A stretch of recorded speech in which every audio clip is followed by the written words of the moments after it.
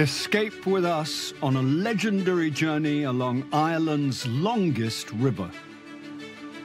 Through an emerald green landscape of rolling hills and sparkling waters. The river, to me, is my life. Let your troubles flow away with the water. Discover how Vikings, monks and medieval kings have left their mark on this important waterway. Ireland's greatest High King, Brian Boru. From here, he could basically rule the river. We'll meet and travel with the modern-day adventurers who live and work along this river. Even in the absolute, you could say, misery out here, it's kind of exhilarating. All the way to the dramatic cliffs where this mighty river meets the wild Atlantic Ocean.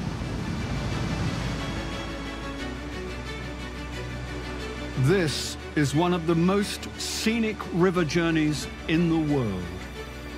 Ireland's River Shannon.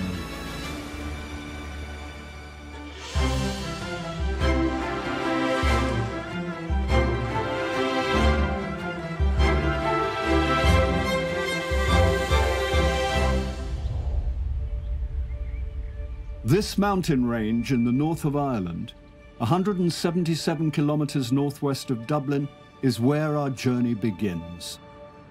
The rain that falls here will become the waters of Ireland's longest and most important river. Carving through the country from north to south, the Shannon has been a crucial route connecting the centre of Ireland with the rest of the world for thousands of years. And the first glimpse you get of it is right here, at the Shannon Pot. One person who knows this impressive landscape above and below ground is geologist Martina O'Neill. As Nature Reserve Manager, it's her dedication that keeps this special park open to visitors all year round. So we're standing here now at what's known as the Shannon Pot. This dark pool of water, which looks relatively innocuous, when it in fact is exactly the opposite. This body of water is the rising of the mighty River Shannon. This is the first occasion where you'll actually see this river on the surface as it begins its journey to form the fantastic river that it then becomes. Up until now, the water has travelled underground until pretty much this exact point. The reason being, if we were to see below the ground and beneath our feet, the rock type here actually changes from limestone to a mixture of sandstones and siltstones. Now, these are much harder rocks, and in that way, they actually force the water upwards onto the surface as opposed to travelling underneath. She may be a scientist by training, but as a local, Martina has a passion for the myths and stories that surround the River Shannon. Areas of significance like here at the Shannon Pot are steeped in mythology, in history and in legend, and typically those are not that far removed from the actual reality, the scientific reality behind the situation. Here we have some hazel trees. You normally associate hazel with the lovely alkaline limestone soils. Legend has it that there were actually 9 hazel trees that surrounded the Shannon Pot. The tale goes that hazelnuts fell from these trees and fed a salmon, who became wise. Shannon, the granddaughter of the Celtic god of the sea Lear, came here in search of wisdom. But when she arrived, the wise salmon was angry and made the waters rise, drowning the girl, and her body flowed all the way down to the sea, forming the river that we now call the Shannon. It is a fascinating place. It is a place of intrigue, and I think in that respect, a very fitting start for the Shannon, which weaves and meanders its way through the fabulous landscape here.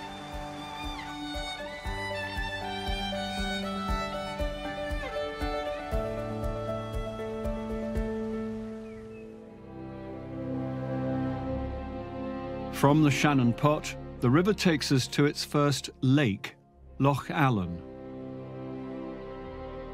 Then to Carrick-on-Shannon, the cruising capital of Ireland. We head past Lanesborough to Loch Ree and Athlone. Through Banagher and on to the mystical islands of Loch Derg. We'll discover historic Killaloe and the immense Ardna Crusher power station, before the Shannon carries us through the estuary to Loop Head, where it meets the Atlantic.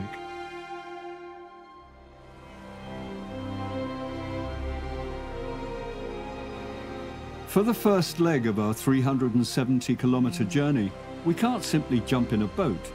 We have to wait for this small stream to become a navigable river.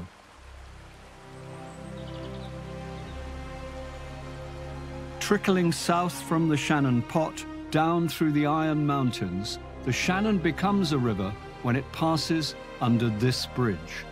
It marks the first settlement on its course, the village of Dowra. Then, 8 kilometres downstream, it flows into its first lake.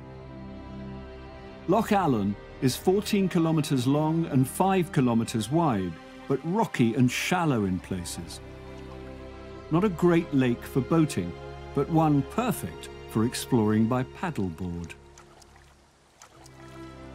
We're joining these experienced boarders from the local town of Drumshanbo. They favour this sheltered stretch leading south from Loch Allen, known locally as the Drumshamazon. Do you ever look at the reflection, but look at it so hard you don't see the water? It looks like it belongs in the Amazon. Yeah, the Drumshamazon.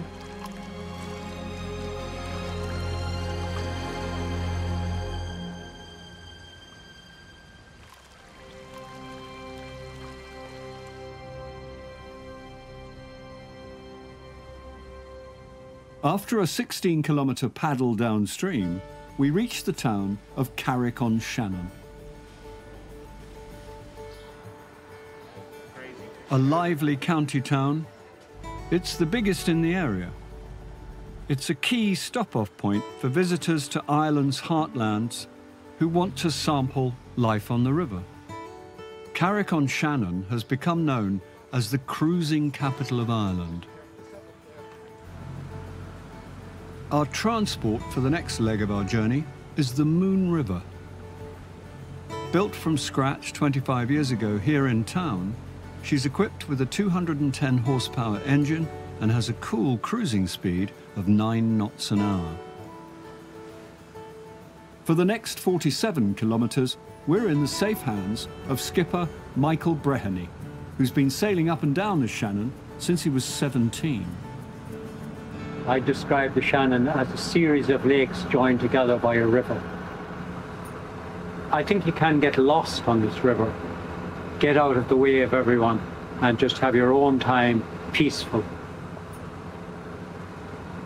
I've spent all my working career on the water.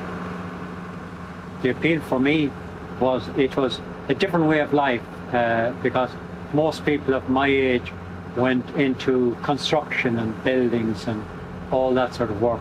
But boating was a new way of tourism here in the 60s, and it was a new way of life, especially for a guy like me. It was so different.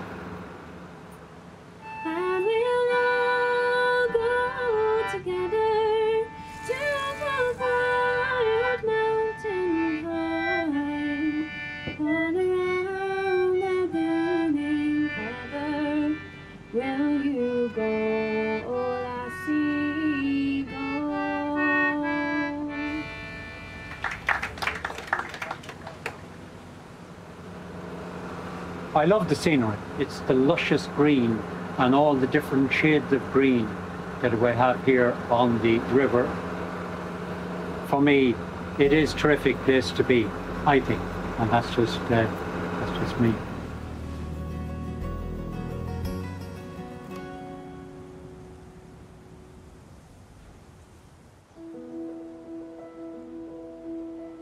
We're travelling the length of the Shannon, climbing aboard different boats as we journey from source to sea to discover how ancient civilizations have made their mark on this vital waterway.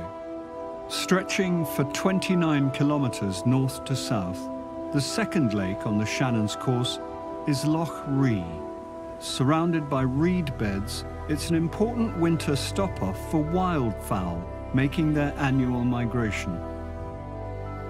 Sitting at the north entrance to Lough Ree is the town of Lanesborough, home to 1,500 people who have taken on an unusual town mascot. And he's out for a spin on the lake today. Legend has it that a fearsome sea serpent lives in the depths of Lough Ree. It's a monstrous tale that goes back to the earliest records. The legends predate 600 AD. The first account of a hunting party chasing a deer, and the deer went into the lake and swam across to one of the islands. But nobody in the hunting party was willing to follow for fear of the monster or the creature in the lake devouring them. Local artist Stephanie Hanlon decided the Lough Ree monster story needed updating. So this 5-metre homage to upcycling is now the centrepiece for the annual Lough Ree Monster Festival. And the festival itself was just a great idea to bring the community together, a bit of crack, a bit of fun, and to bring a spotlight to the village here. Well, tell us what it's like. It's not bad at the legs. The locals here may be unafraid of their less than fearsome mascot, but with water as deep as 36 metres in places, there are real risks to exploring this lake, as search and rescue volunteer Fergal knows only too well.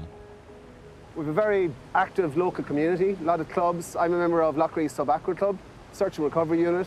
So we'd be called out to help people who've had incidents in boats. You know, fishermen have gone missing in storms, and we'd have to go down the lake at speed, maybe in the dark. We've often been searching in zero visibility conditions. Sometimes when I'm down there in the depths, you'd sometimes wonder about the Lough Ree monster. Am I going to get my face chewed off, you know, for my trouble? The legend of the beast of Lough Ree endures. As we continue our journey southwards, there's another mystery to uncover. An abandoned settlement dating back to the 13th century. On this headland, jutting out into the Shannon, there was once a busy medieval town. The bustling trading post of Rindoon grew up around a Norman castle built in 1227. Historian Dr. Regina Donlan has been walking these ruins for decades to discover more about the people who once called this place home. So where we're standing right now, we're completely surrounded by water on two sides and a defensive wall across the land boundary on the peninsula. This was really, really significant for defending the province of Connacht from the water side. A key vantage point with views up and down the river, this castle was well protected against attacks from the water. The problem with the peninsula was that it was bounded on one side by a town wall, and this was definitely the weak link. On 4 occasions between 1229 and 1274, the famous Gaelic tribe, the O'Connors, they managed to breach the wall and attack the castle. I think that's an interesting thing. This one piece will make 52 layers. Watch on mobile devices or the big screen. All for free. No subscription required.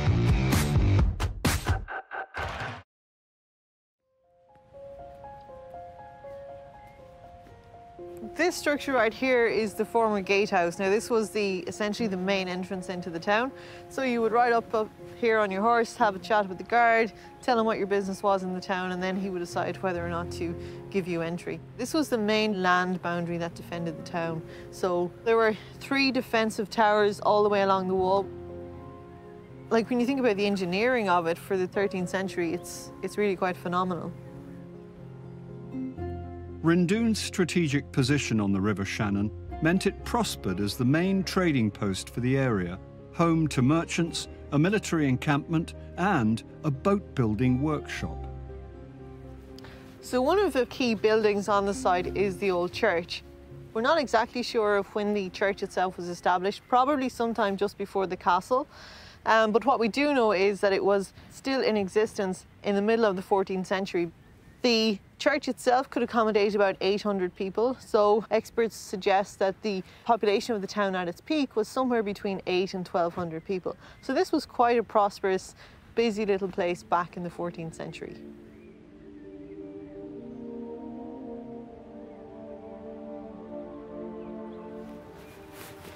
So as we're walking across, you can actually see where all the walls exist today. And what a lot of the historical experts have suggested is that the fields as we see them today are where the civilian settlements were when the town was at its height, and the stone walls are roughly plotted along where the streets existed when the town was at its height. And as I'm walking across here, I can really kind of get a sense of the area, looking at different ridges in the land, wondering what type of buildings were there, and I can almost hear the chatter of the people as they went about their daily business. The importance of the castle site of the Rendoon deserted medieval town is really something unique to the area and something that everyone in Lecaro feels very passionate about.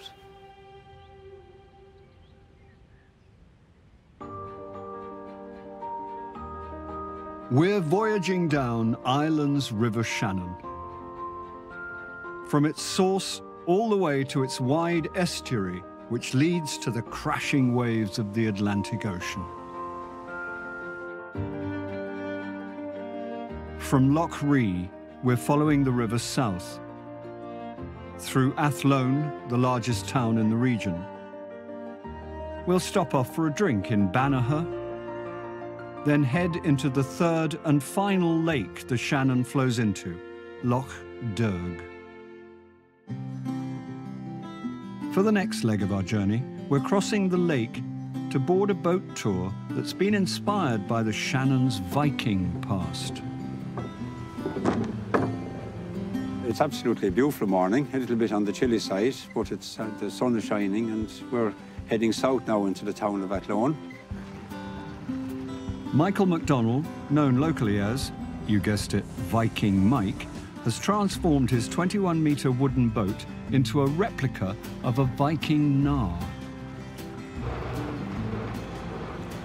I always loved history in school, and most books you'll pick up on Viking history will mention Hare Island on the lake, where there was a substantial hoard of Viking treasure found there, the last one being in 1802, regarded as the biggest hoard of Viking gold arm rings ever found in Europe. The Vikings sailed up the Shannon in the 830s and terrorized the settlements of Central Ireland. Up to 1,500 Vikings would attack the monasteries along the river and plunder them for valuable artifacts. Today, we're not going to ransack the local monastery. Instead, we're picking up a tour group in Athlone, the largest town in the Irish Midlands. I'm now 21 years operating the boat, and it's turned out to be the biggest tourist attraction in the town. Athlone grew into a principal trading post because of its popular route for crossing the Shannon. Today, we have to pass through the Athlone Loch, one of the largest lochs on the river. The town's loch, weir and road bridge were all constructed by Shannon navigation commissioners in the 1840s. So now the lock keeper has closed the gates behind us, and when we get to the same level as the far side, the lock keeper then will open the gates in front. Right, Brian, opening up. What's the next stop? America, is it?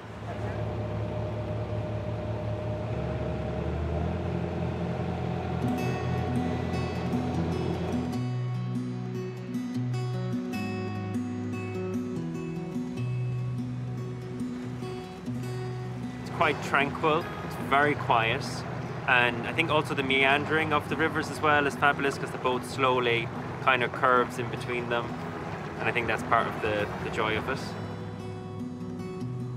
They call it the Majestic Shannon. I suppose it's my passion, you know, and I'm still fascinated with the different things that you can see, what's on the shoreline every day as we go by.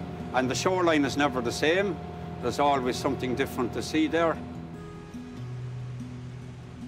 Mike's tour ends here at the impressive monastic settlement of Clonmacnoise. Established in 547 AD, it grew into an important centre of religion and learning because of its riverside location. It also came under attack from Vikings, not least in the year 845 AD, when a scribe notes in a medieval manuscript that Vikings rampaged throughout the central Midlands and plundered and burned Clonmacnoise.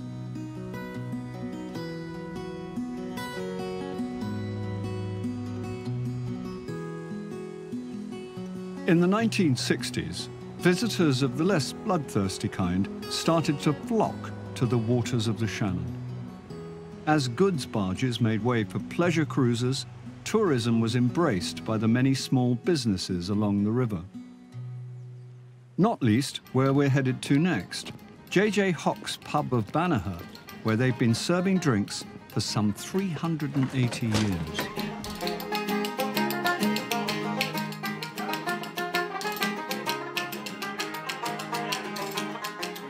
Ger Hock, the current owner of this establishment, likes to continue a thriving musical tradition started by his forebears. My grandfather bought this pub in the 1940s.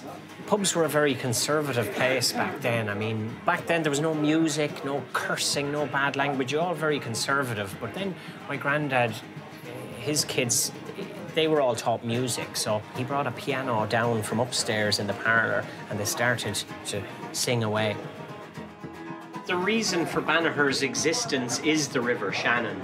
Then tourism started on the River Shannon around the early 60s, and my granddad would stand outside with a whiskey and he'd look down the town, and when he'd see tourists, he'd get them all like, quick, start playing, and start drawing in tourists.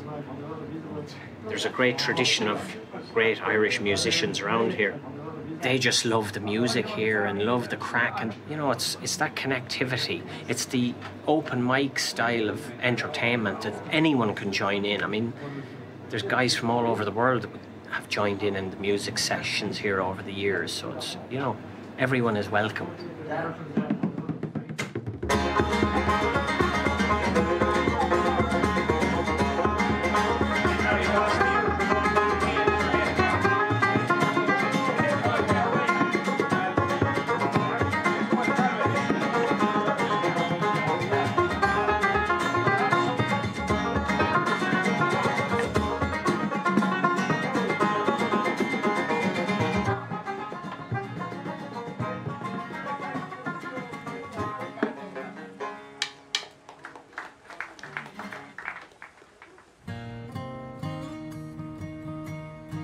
Cheered by traditional music, or maybe just the refreshments, we continue down the Shannon towards the sea.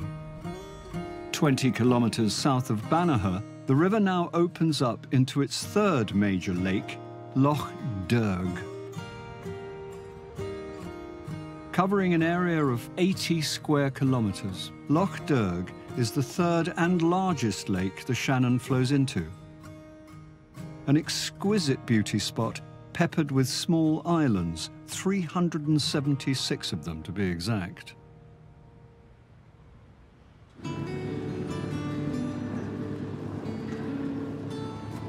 One man who's devoted his life to exploring these islands is Gerard Madden, a passionate local historian and fisherman. I've been coming here 30 years and I still find it fascinating. There's always something new to find out here. Today, we're hitching a ride with him over to the western side of the lake to one of Ireland's most famous monastic sites, Inishcaltra, or Holy Island. That's my favourite view by a mile. Look at that, that's beautiful. We've a raven's nest on the tower. This 25-metre round tower is a remnant of the Shannon's Viking past. Built by monks, these towers had a door on the first floor, accessible only by ladders. When Viking raiders were sighted, the monks would grab food and monastic treasures and retreat up the tower, pulling up ladders as they climbed.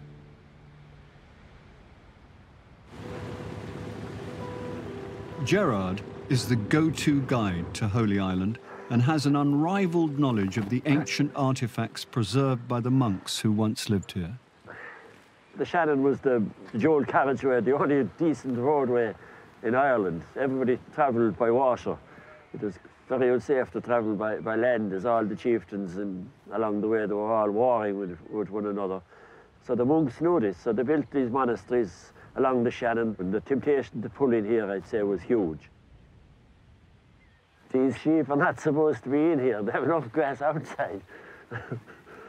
But it's hard to keep them out. Good, shoot, shoot, good, shoot. There are the ruins of 7 churches on Holy Island. This one, St. Cayman's Church, is the oldest. Built some 1,000 years ago, it was roofed in the 1990s to protect some of the island's most important artifacts. Here in St. Cayman's Church, we have grave markers from the 8th century to the 12th century. We have a stone here, which is a swear stone, that those markings are sword marks. 2 chieftains making peace, and they'd marked that's really their signature. Its secluded position has enabled it to survive like in such a perfect state of preservation. And there are very, very few places left in the world as pristine as this.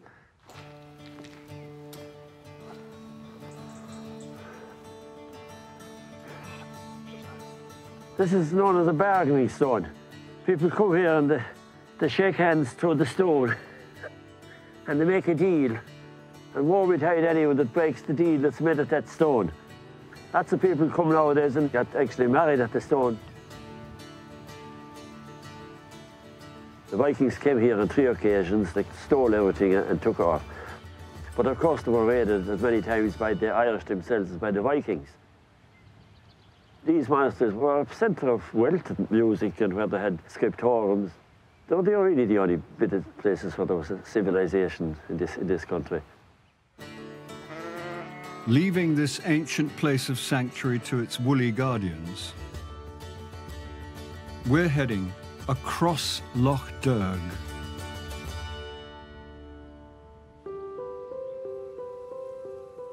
On the bank of the lake, there's a sheltered mooring that's hiding the prized possessions of one boat-mad group of locals. Welcome to my family's weird obsession. Aoife Burke and her relatives have been renovating heritage barges for the last 30 years, and they've built up an astonishing collection. So we've got my dad's, my uncle's, mine, my brother's, and 2 spares, which is always necessary. Ignore this lovely new shiny one and I'll show you my old rusty one. At just 21, Aoife bought her 1926 motor barge at auction. It had been left to decay for decades, so transforming this empty rust bucket into a living space has been a labour of love. The long-term aim is to just have it as a holiday house that I can use every summer. The boat will be 100 in a couple of years' time. That kind of gives me the push to get it finished. And I'd really love to have it done for then and have a big celebration. It's the people on the waterways that have really shaped me and helped me grow into the person that I am. And it's the love of this that bonds me with some of my best friends, because we have that much passion for it, that it's just a part of our blood, it's part of who we are. Once a common sight up and down the Shannon, motor barges were the perfect vessels for delivering goods all over the country. Used by Guinness for delivering barrels of the black stuff, it's said that when the bargemen arrived in town, the locals would follow them to the pub, as they'd be sure to know who had the best pint in the area. Here we go.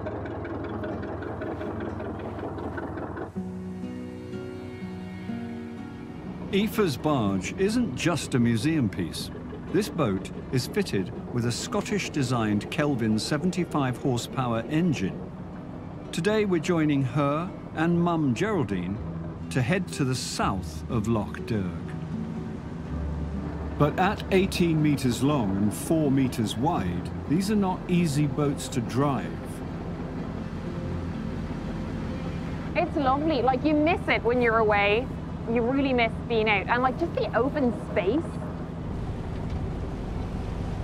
I don't have my ballast fully done because I haven't done the front of my boat, so my boat does tend to rock quite a lot. I'll just let him off there for a minute. We have a life ring, we're grand. Even in the, like, absolute, you could say, misery out here, it's kind of exhilarating. At the centre of the lake, the wind picks up. The ever-changing weather here can often test Aoife's boating skills. Whoa! No, hold on, hold on, hold on, hold on.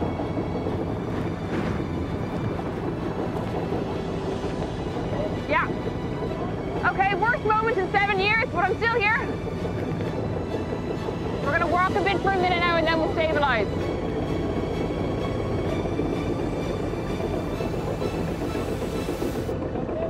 Yeah, we're out of the worst of it there.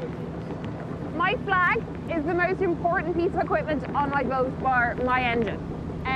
When we were starting to rock there, you put your nose to the wind, especially on a flat-bottomed boat. But for my flag, I know where my nose needs to be to stabilize my boat. It does take kind of years of knowing the particulars of your own boat. Leaving the Burkes to their beloved barges, we're continuing our journey down the Shannon towards the sea.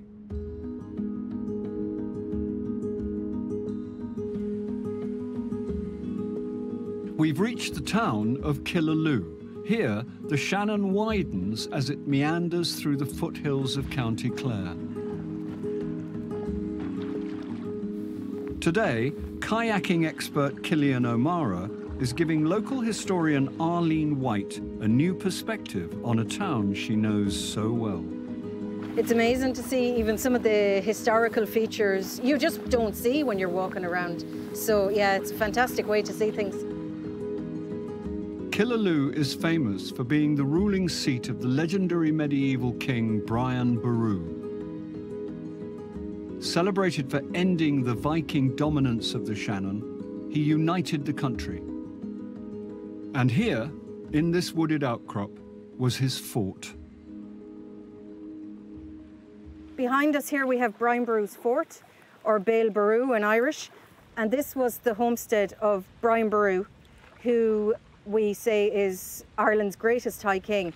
He was born here in the hills behind the fort, and when he became High King in 1002, he actually broke with tradition and decided to rule the country from his homestead in Killaloe. So Killaloe was the capital of Ireland from 1002 to 1014. From here, he could basically rule the river. The threat of Viking attack was always present, really. Limerick was a huge Viking city. So from here, as you can imagine, any sign of Viking boats or attacks coming up through the river, he could plan ahead and stop it from happening. From 1002 until his death by Viking sword at the Battle of Clontarf in 1014, Brian Boru reigned from Killaloe. Although it was Ireland's capital for just a short time, his base here on the Shannon enabled Boru to become one of the most successful and unifying monarchs in medieval Ireland.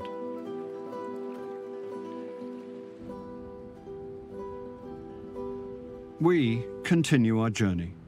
18 kilometres downriver from Killaloe is an extraordinary feat of engineering which would change the Shannon and Ireland forever. The Ardna Crusher Power Station. 100 years ago, the newly independent Irish state had a rural economy and only 1% of its population had access to electricity. In order to modernize the country, the government decided to build a record-breaking hydroelectric power station here at Ardna Crusher. Professor Joachim Fischer is a specialist in its extraordinary history. Just behind us we see Ardna Crusher Power Station, and this is really the core piece of the Shannon scheme. The Shannon scheme was built between 1925 and 1929, And it was a hugely important project at the time. It was the beginning of the electrification of Ireland. The Shannon is diverted and brings the water down to the power station here and drops about 30 meters there and drives 4 turbines which generate the electricity. At the height of the Shannon scheme, about 5,000 people were working on this project. It cost about 20% of the budget of the state in 1925. So it was a huge economic project, an economic gamble. Despite delays and rising costs, this project was a great success. By 1929, the new power station was capable of providing electricity to all of Ireland. But at first, people were nervous of this newfangled wizardry. So the government had a new challenge: to persuade people to use the energy they were generating. It was very difficult for people to imagine that electricity was actually needed in the country.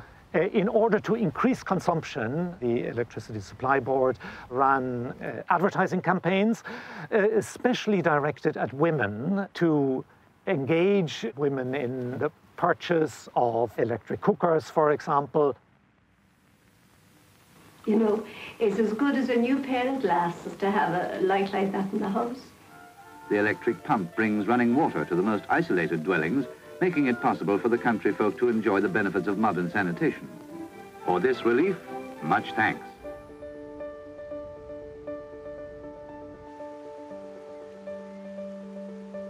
Today, we're hopping aboard the boat of the man tasked with looking after the river around Ardnacrusha, Pat Lysat. The river, to me, is my life. You know what I mean? Great to pass away the time on. Great for the mind. Let your troubles flow away with the water. I wouldn't live anyplace else.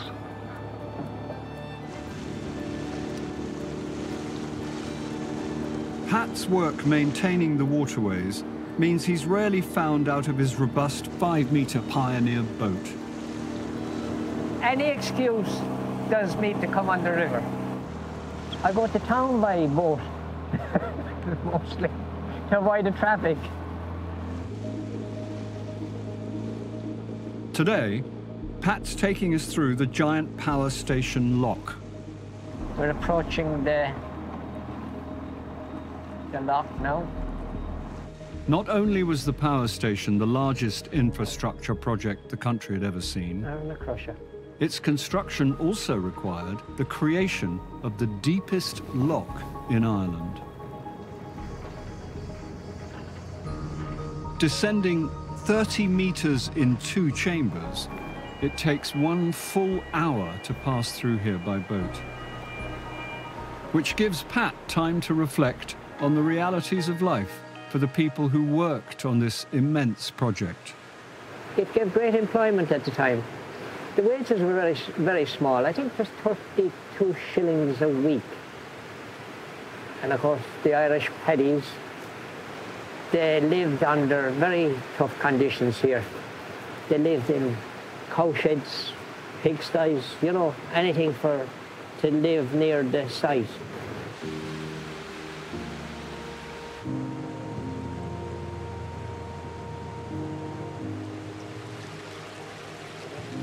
Finally, the vast electronic gates let us through to meet the waters rushing out from the turbines towards the sea. We've travelled 260 kilometres from the source of the River Shannon on our journey towards the sea. After the Ardnacrusha power station, the mighty river becomes a wide tidal estuary, sweeping through the land for 113 kilometres until it reaches the Atlantic. Lined with mud flats, the shelter of the estuary provides a unique breeding ground for marine life and is home to a great array of seabirds and wildlife. But it's not just migrating birds that pass through here. The Shannon Estuary is one of the most important shipping lanes in the country, with ferries, fishing boats, and commercial ships vying for space. Sat on the estuary amongst the industrial port buildings is the town of Foynes, an unlikely spot to have a glamorous history. Foynes is classed as a new town by Irish standards, and we had one street village, but it's in a strategic position because of the river. Because of its location in a sheltered but deep stretch of the estuary, Foynes was the ideal spot for landing flying boats. These aircraft, with a large hull that allowed them to land on water, are the passion of Margaret O'Shaughnessy. Flights had just started into Foynes in 1939 when the Second World War broke out, and that changed everything because Ireland became a neutral country. So if you wanted to get to Europe from the United States or Canada, you had to come into Foynes. We were the kind of transit point. Ireland and Canada were the two countries that facilitated all transatlantic flights in the 1930s and 40s. These extraordinary aircraft brought in the top A-listers. Bob Hope was here, John F. Kennedy, the late president, was here, Yehudi Menwan, the violinist, was here, Gracie Fields. Everyone and anyone you can think of at that time transited Foynes over the 10-year period that we were a flying boat airport. I would love to have been here at that time, because to me it was, like another Casablanca. You're just about to go on board the world's only full-scale replica of a Boeing 314 flying boat, the Yankee Clipper.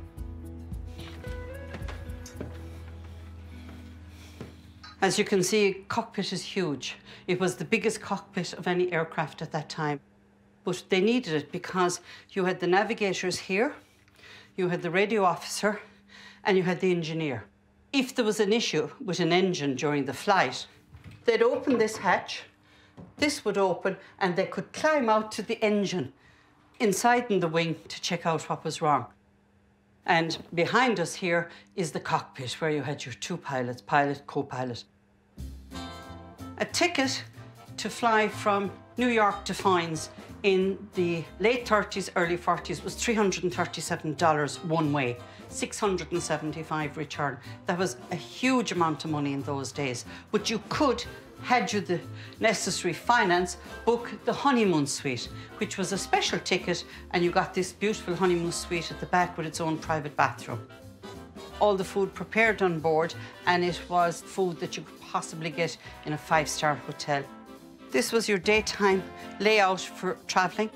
You see, the journeys, they could take anything from 12 to 17 hours. It all depended on the weather conditions, how long the flight would take. So you actually went to bed and you left your shoes out for the staff to polish them, shine them, lay them back for the morning for you. It was the height of luxury.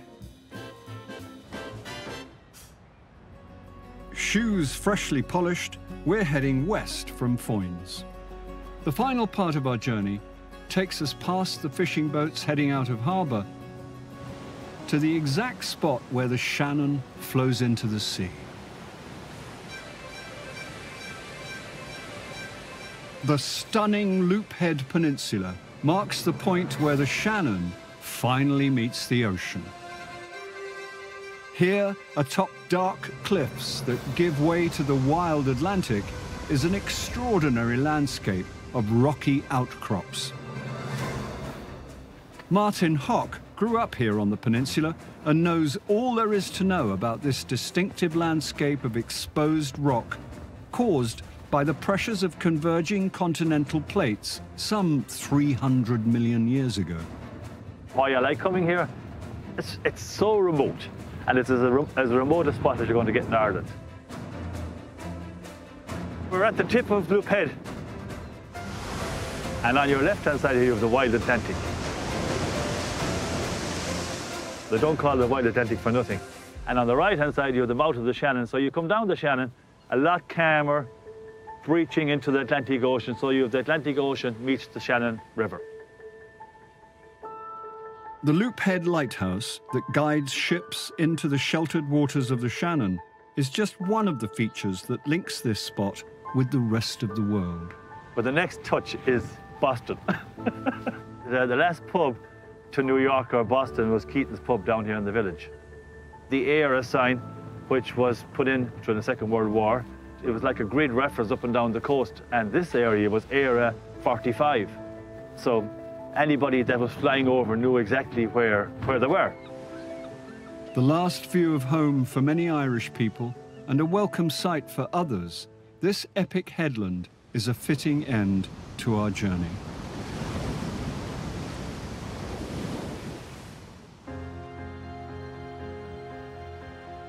We've followed the majestic River Shannon all the way from the mountains of Central Ireland to the spectacular cliffs of the Atlantic shoreline, to discover how this important river was navigated by ancient civilizations and how it continues to connect people who live and work along the river today.